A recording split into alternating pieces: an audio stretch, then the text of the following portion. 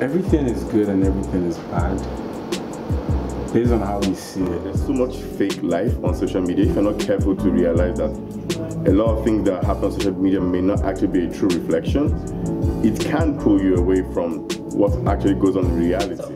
Yeah, it's actually on the contrary, it helps me to connect more with my real friends.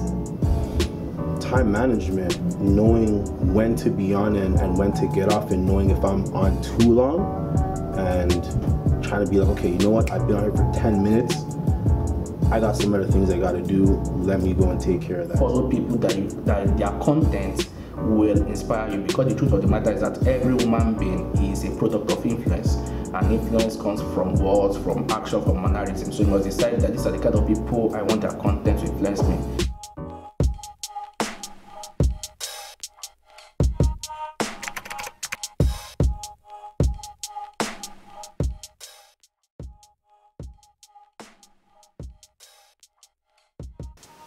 The obvious reason, one, is that social media connects you to your friends, loved ones, and it also connects you with inspiration. Some people find their mentors on social media. I think a negative thing to social media is that you can get lost in it. People have identity crisis if you dwell so much in it. You hear there's so much fake news around. There's so many fake motivation or fake quotes or even things that people swear they live by. Some of them are just blatantly wrong. So if you don't know who you are, if you don't have core values, you can lose yourself to it.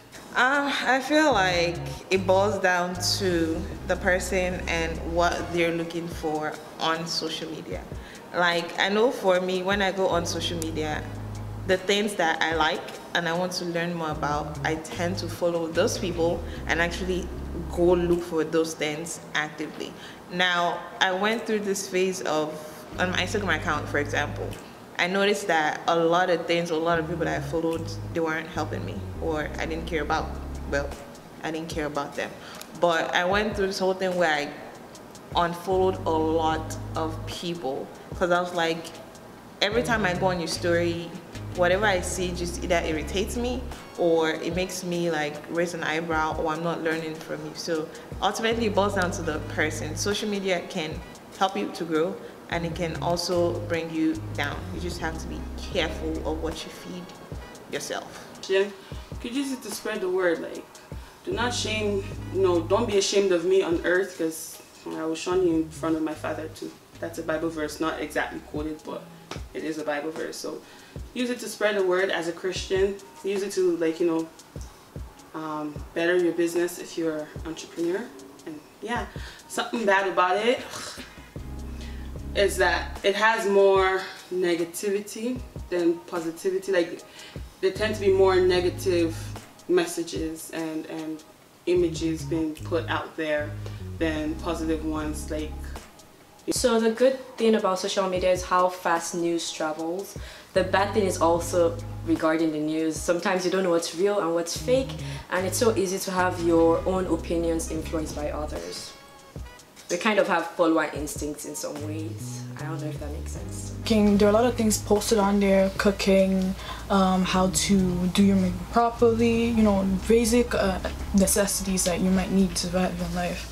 But at the same time, there's a lot of things that are equally, I'd say equally, or if not more, like, bad in social media. Like, okay, your explore page, you can open the explore page on Instagram and all of a sudden you see a naked person, or someone dressed like indecently, or some people even post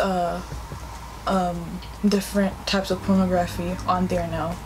It's just very rampant. Like, if you go on Twitter, you see like all sorts of things. So like, as a Christian, I don't think those are like things you can try to like escape it, but I don't think you can really be free from it, because okay, it might not be from you, or it might be people you follow or people they follow, and then you see it just comes up one way or the other. I think that's like the basic.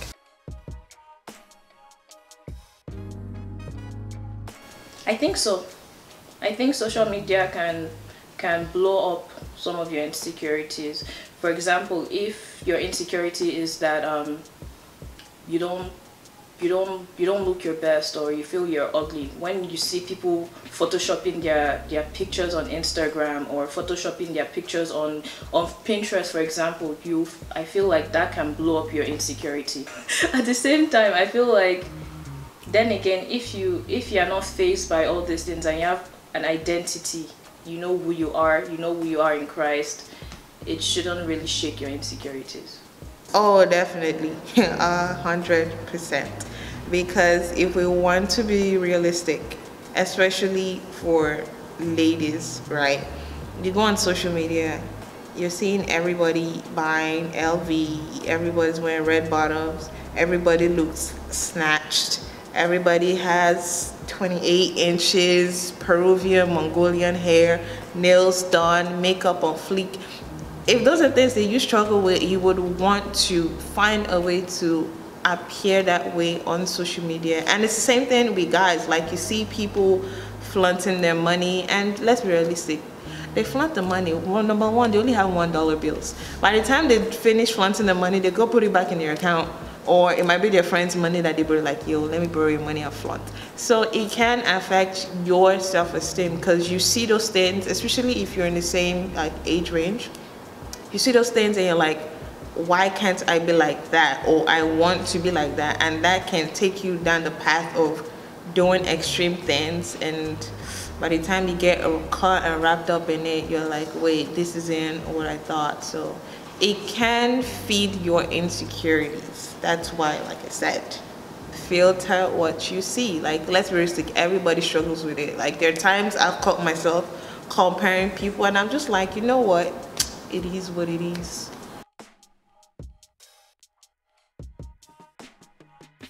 Definitely.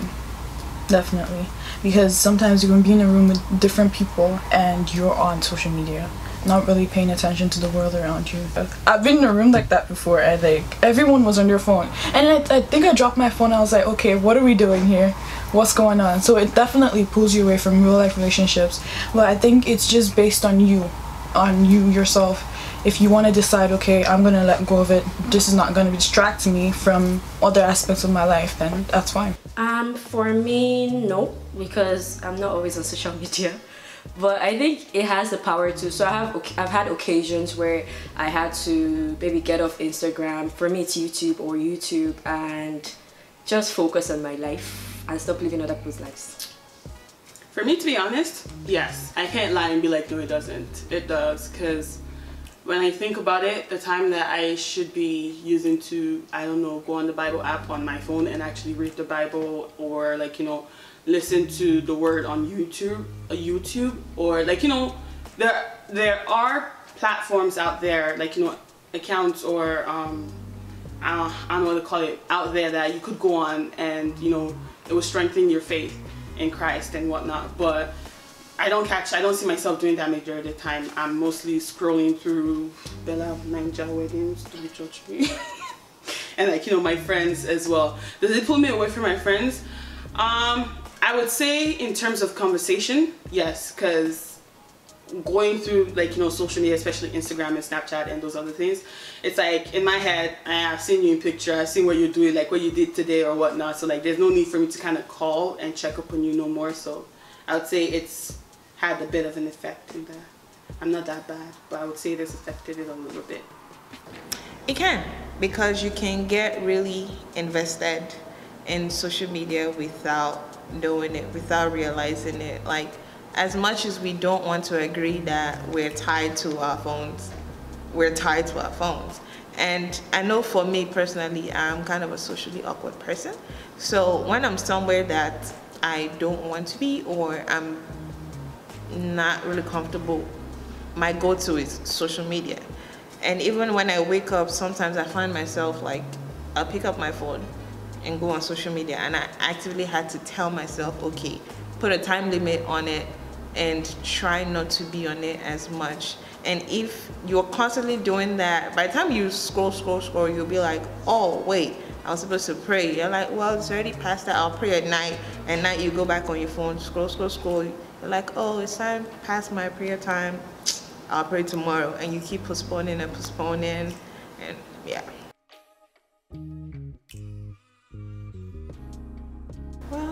It boils down to like what I said initially. It depends on what you want out of social media, and actively putting a time limit and filtering what you see or what you want to see on social media. Like, technology these days, we have the opportunity to do that. If you go on your iPhone, you can set a limit for your social media. If you go on your iPhone, you can see your screen time and it will tell you, oh, Instagram took 3 hours of your day, YouTube took 2 hours of your day. By the time you start monitoring those things, then you see that, okay, I'm spending way too much time. What can I do to not be on social media? Like, try to find things that will occupy yourself. Get a hobby, go jogging, work out, cook, dance, something. Find something else that would occupy your mind and you don't have to revert to social media. I think first of all, you need evaluation. So you should have periods where you self-evaluate to see if social media is beginning to negatively influence your life. Then from self-evaluation, then you can start making goals. For instance, you could limit your use on social media, maybe the number of hours, the number of minutes. For instance, my phone tracks how much time I spend on YouTube, Instagram. I would do that. What else? Or you could actually have blocks of times that you actually use social media. So rather than waking up in the morning and checking your phone or Instagram first, you have a way to restrict yourself. So if you see yourself going on Instagram early in the morning, you should catch yourself. Oh no, I'll do this 2 o'clock or 3 o'clock later in the day, something like that. I think, but evaluation is important. Knowing when to stop. I know in the past, like even 2 weeks ago, I deleted my account. Not deleted, I temporarily disabled my account for like a week. So I think knowing when to stop. Don't live on social media. Try to focus on your life, because there is a life outside the screen. So try to focus on your life. Evaluate what you watch on it. I like to watch funny videos, but even after a while they get to me, like, you're not focusing on your life. These people that are putting out content every day, they are content creators, so that's their life. So me consuming so much of social media, it's not going to improve me in any way. Maybe it will make me laugh for a few minutes, but after a while, knowing when to stop is key. Don't live on social media.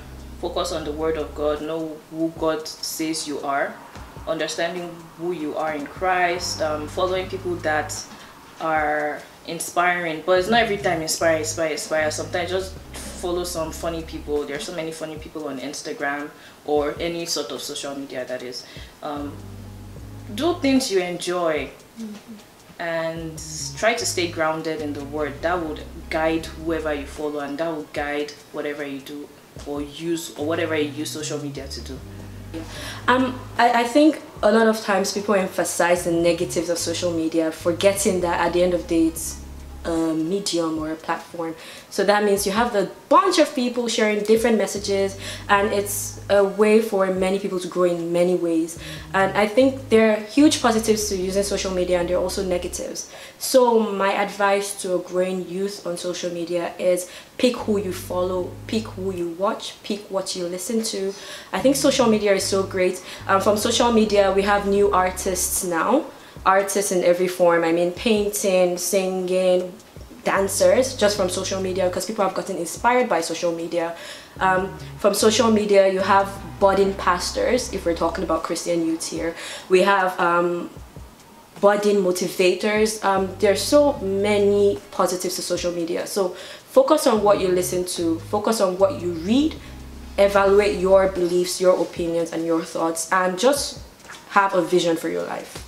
If you already have it, then like there isn't really much in terms of like, you know, don't do this, don't do that, because you know there's this thing about sweet fruits. Once you've tasted it, it's really hard not to go back. So but in everything I would say discipline. That's for, you know, someone who is a Christian before they downloaded or got into social media, or you know, someone who already had it before they became a Christian. Just be disciplined. Like, if you know where, like, what aspect of your life you want to grow in Christ, like, you know, then you know, be disciplined in that aspect and doing the work to get to the point where you want to be. So and that goes for someone who's like, you know, who's been a Christian for longer, because you can say, yeah, I like, you know, there's no such thing as a stronger Christian. We all have aspects in our life that we need to work on. So like, just be disciplined, know yourself, know what you are, who God wants you to be, like, you know, who you are as, you know, a child of God and whatnot, and work on the aspects of your life that you know you need work in. Like, you know, take the speck or the plank out of your eyes before you're taking the speck out of others. I would say be very, very careful. It's easy to get sucked in with things you see. Now you can decide, like, if you really want to go to the extreme, that you're only going to pay attention to Christian pages, Christian YouTube channels, things that help you grow. You can do that, or you can find like a healthy balance. I know for me, sometimes on my YouTube, like, you know, when you go on the homepage and it shows the suggestions, there's certain things I will like intentionally click and say, don't show me this, I don't want to see, don't recommend this channel. You can do that. You can also do it for, because everyone uses Instagram or TikTok now, for Instagram pages, you can just choose to follow only certain preachers or certain pages that motivate you and stuff. So that will basically be my advice. Just be careful and filter, basically. I'd say focus on you. Because and if you're looking at other persons, someone else's success, what someone else is doing on social media, it's just going to eat you up. There's a lot of things that are going to come in place. Depression, you're going to be depressed. Your fate, you're going to stray far away from God, and I think that's something that you, as a Christian, you do not need. Just focus on you. Don't look at what anybody else is doing, and do better for yourself. That's it. And we're back. Thank you guys so much for sticking with us during this past 2 weeks.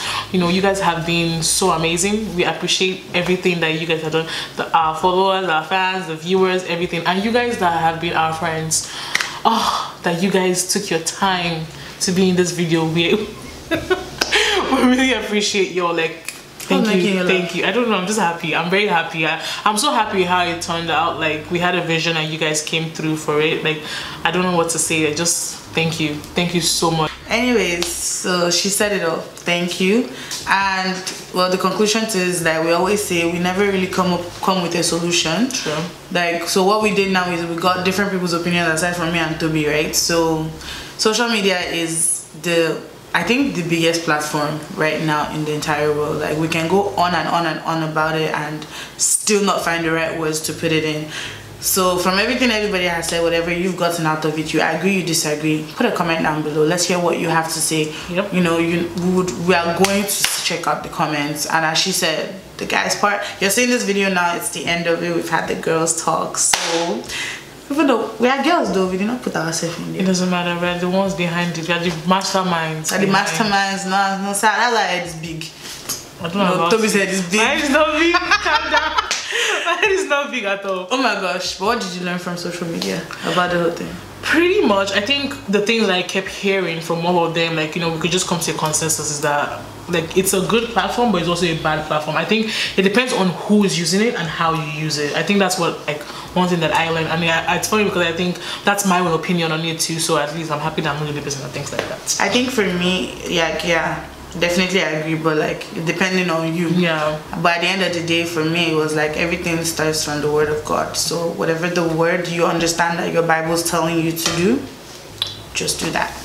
And be you, yeah, and we will see you on the sorry, we'll see you guys in the next video. So like, make sure you leave a thumbs up if you like this video. You have no choice. I'm pretty sure you like to give a thumbs up. Share. You have choice, so I beg, you don't have choice. Make sure you share this video, subscribe, do all that yada yada. I'm sure you're tired of hearing saying it, but you know, just do it. Exactly. What's repeating because y'all don't do it, so do it. Just subscribe. Just click the button. Like, it's not hard. We're not asking for money. Like, it's free. Just click. Anyway, let's not rant too much. So we'll see you guys in the next video. Bye. Peace. I know that we were part of the process, but like, I enjoyed watching. Wait, no, we're starting over again. I'm not a minute.